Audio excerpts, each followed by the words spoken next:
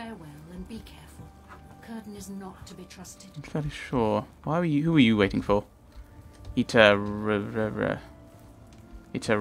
I hope I can help. Mage's Guild. Delphine can get you a spell to summon bound armor if you're interested.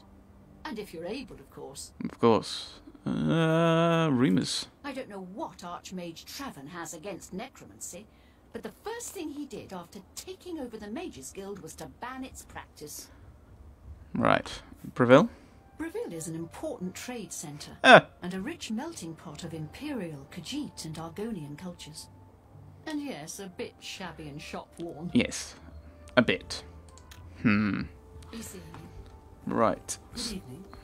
How does Iteranus know so much about Tamriel? I suppose I should go on board. Whee! Right. Tamriel than Tadros Hellas? Oh, Tadros is a fine we're gonna visit the... It's gonna be a little dark. We're gonna visit the chapel, weren't we? Just so we can see what we're doing. I have a strange feeling we might get attacked by some of these Aran things? No? Good day. Can I... No. Are you just randomly in Be here? seeing you. Can I... Oh... More of these. More writing. Is there any way I can... Assume I can't. Yeah, the whole thing's been desecrated, hasn't it? Random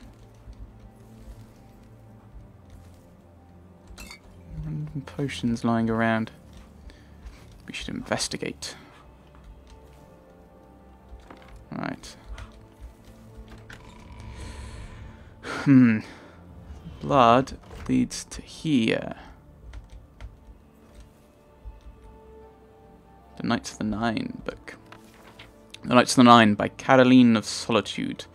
Few people now remember the Knights of the Nine, but in their time they were famous throughout Citadel. Indeed, throughout the Empire. For a brief period in the early days of the Septim Empire, their adventures were the talk of the land. But their renown, as with so much else, was swallowed up by the War of the Red Diamond, and today, even the location of their priory house has been lost to history. The Knights were founded by Sir Amiel Lannis in 3rd Era 111, following his heroic return in the War of the Isle, with the high purpose of recovering the legendary Crusaders' relics, the weapons and armour of Pelennor Whitestrake, which have been lost for thousands of years. They were born out of the sense of optimism and ambition that characterised the first century of the Third Era. Tamriel was united and at peace for the first time in many centuries. Nothing was impossible. The fate of the knights was established early on, or the fame, when Sir Amiel led them against the Worm of Ellinglen to recover the cuirass of the Crusader, which had not been seen since the First Era. Soon, the greatest knights of the day were lining up to join the new order, and the Priory of the Nine in the west weald of Citadel became a magnet for the great and the good. The knights were the toast of the Empire. When Beric Vlindrel joined the order, the scion of one of the great noble families of Colovia, it was clear that the Knights of the Nine had become the Empire's most prestigious knightly order. In relatively short order, the knights reclaimed 3 more relics, and their fame soared to new heights with each one. No one doubted that they would eventually succeed in their quest to recover all 8 relics. Sadly, this early promise of the knights did not survive the ravages of the War of the Red Diamond, which tore apart the Empire beginning in the Third Era 121. At first, it seems that Sir Amiel was able to keep his knights out of the war, but the very success of the knights undermined this, as many of the knights came from important families from across the Empire, which were lining up on either side of the bloody civil war. Sir Beric was apparently the first to leave the order to join the war on the side of Sepphoris, carrying the sword and greaves of the Crusader into battle with him. Many of the knights seem to have left the order shortly after this, some joining the war on one side or the other. The end of the order was as ignominious as its beginning was glorious. Following the victory of Sepphoris in 3rd Era 127, Beric Vlindrel became an important figure on the winning side. It seems likely that he was behind the Imperial decree which officially dissolved the Knights of the Nine in 3rd Era 131, although in truth this was little more than a formality. Despite Sir Amyel's best efforts, the Order had never recovered from the bitterness of the Civil War. What happened to the various relics originally recovered by the Knights of the Nine? The sword and the greaves went with Sir Beric, but where he bestowed them is unknown. The gauntlets famously lie immovable on the floor of the Chapel of Stendarr in Coddle, where Sir Casimir left them after his disgraceful murder of a beggar in 3rd Era 139.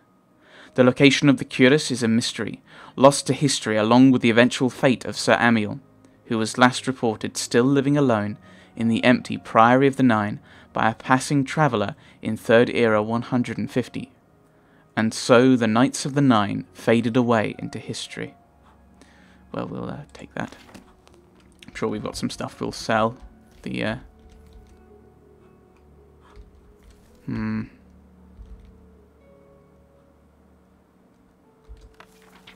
What was this? Rain's Hand. Oh. The good energies of the human body have not surrendered their mysteries easily to you. You are now a journeyman of restoration and can cast journeyman level restoration spells. Rain's Hand. Book 4 of 2920. The last year of the First Era by Karlovac Townway.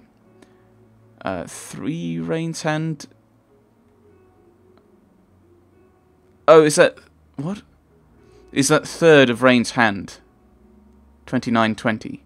Cold Harbour Oblivion. Sotha Sil proceeded as quickly as he could through the blackened halls of the palace, half submerged in brackish water. All around him, nasty, gelatinous creatures scurried into the reeds. Bursts of white fire lit up the upper arches of the hall before disappearing, and smells assaulted him. Rancid death one moment, sweet flowered perfume the next. Several times he had visited the Daedra princes in their oblivion, but every time something different awaited him. He knew his purpose and refused to be distracted. 8 of the more prominent Daedra princes were awaiting him in the half-melted domed room.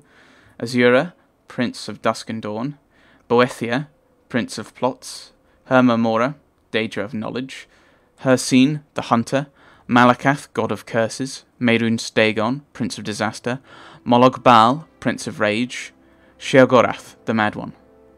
Above them, the sky cast tormented shadows upon the meeting. 5th of Rain's Hand, 2920. The Isle of Oterium, Somerset. Sotha Sil's voice cried out, echoing from the cave, "Move the rock!" Immediately, the initiates obeyed, rolling aside the great boulder that blocked the entrance to the dreaming cavern. Sotha Sil emerged, his face smeared with ash, weary. He felt he had been away for months, years, but only a few days had transpired. Lilatha took his arm to help him walk, but he refused her help with a kind smile and a shake of his head. "Were you successful?" she asked. "The Daedra princes I spoke with have agreed to our terms," he said flatly.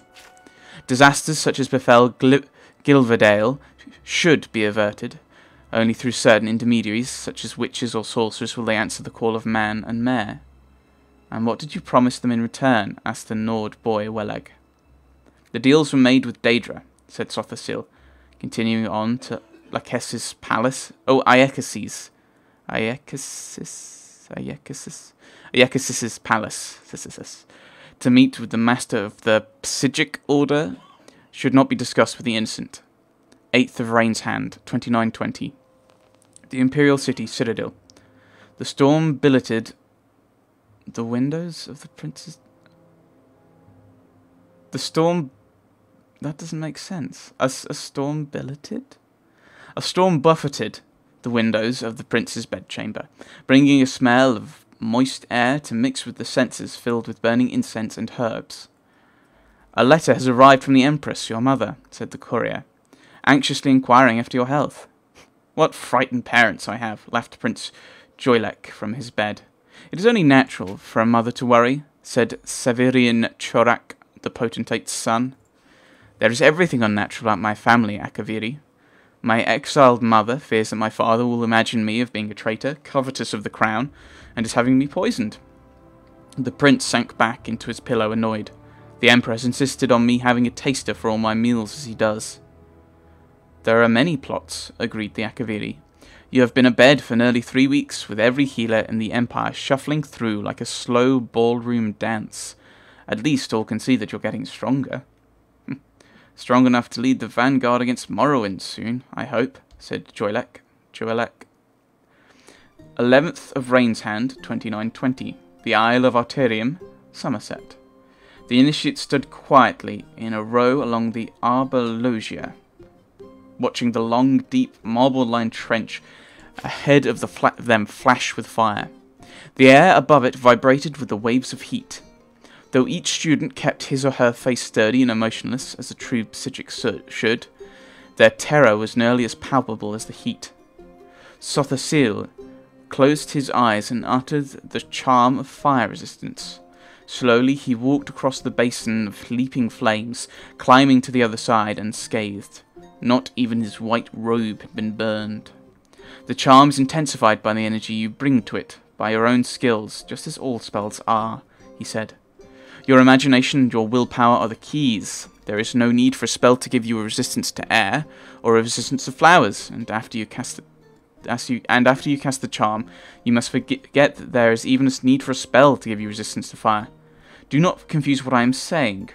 Resistance is not about ignoring the fire's reality. You will feel the substance of flame, the texture of it, its hunger, and even the heat of it, but you will know that it will not hurt or injure you. The students nodded, and one by one they cast the spell and made the walk through the fire. Some even went so far as to bend over and scoop up a handful of fire and feed it air, so it expanded like a bubble and melted through their fingers. Sothasil smiled.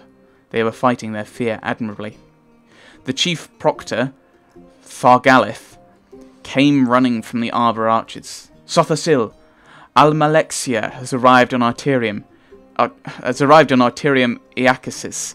Iacasis told me to fetch you. Sothasil turned to Thargalith for only a moment, but he knew instantly from the screams what had happened. The Nord lad Wellig had not cast the spell properly and was burning. The smell of scorched hair and flesh panicked the other students, who were struggling to get out of the basin, pulling him with them, but the incline was too steep away from the entry points. With a wave of his hand, Sothasil extinguished the flame. Wellig and several other students were burned, but not badly. The sorcerer cast a healing spell on them before turning back to Thargalith. I'll be with you in a moment, and give Almalexia the time to shake the road dust from her train. Sothasil turned back to the students, his voice flat. Fear does not break spells, but doubt and incompetence are the great enemies of any spellcaster. Master Wellig, you will pack your bags. I'll arrange for a boat to bring you to the mainland tomorrow morning. The sorcerer found Almalexia and Iacasis in the study, drinking hot tea and laughing. She was more beautiful than he had remembered, though he had never before seen her so dishevelled, wrapped in a blanket, dangling her damp long black tresses before the fire to dry. At Sothasil's approach, she leapt to her feet and embraced him. Did you swim all the way from Morrowind? He smiled. It's pouring rain from Skywatch down to the coast, she explained, returning his smile. Only a half a league away, and it never rains here, says Iacasis proudly. Of course, I sometimes miss the excitement of Somerset, and sometimes even the mainland itself. Still, I'm always very impressed by anyone out there who gets anything accomplished. It is a world of distractions. Speaking of distractions, what's all this I hear about a war? You mean the one that's been bloodying the continent for the last 80 years, Master? Asked Sothasil, amused. I suppose that's the one I mean, said Iacasis with a shrug of his shoulders. How is the war going? We will lose it, unless I can convince Sothasil to leave Arterium, said Almalexia, losing her smile. She meant to wait and talk to her friend in private, but the old Altmer gave her courage to press on. I have had visions. I know it to be true. Sothasil was silent for a moment, and then looked at Iacasis. I must return to Morrowind. Knowing you, if you must do something, you will, sighed the old master. The Psijic's way is not to be distracted. Wars are fought, empires rise and fall. You must go, and so must we. What do you mean, Iacasis? You're leaving the island? No. The island will be leaving the sea, said Iacasis, his voice taking on a dreamy quality. In a few years, the mists will move over Arterium, and we will be gone. We are counsellors by nature, and there are too many councillors in Tamriel as it is. No. We will go, and return when the land needs us again, perhaps in another age. The old Altmer struggled to his feet and drained the last sip of his drink before leaving Sothasil and Almalexia alone. Don't miss the last boat. The year continues in second seed. Huh. Maybe I shouldn't be reading, though. I should be checking up on people. Oliver the Fair. We'll take the key. The Adabala. Why are you reading this? The Adabala is traditionally believed to be the memoirs of Morihaus, consort to Alicia the Slave Queen. While this cannot be historically verified, the Adabala is certainly among the oldest written accounts to come down to us from the early First Era. Why is she holding it? It's got to be relevant. Pelinal! Definitely relevant. Okay. Pelinal's death.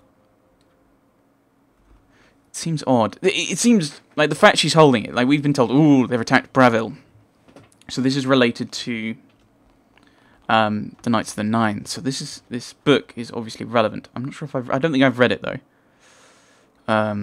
So we will now read it. Right. Pelinal's death.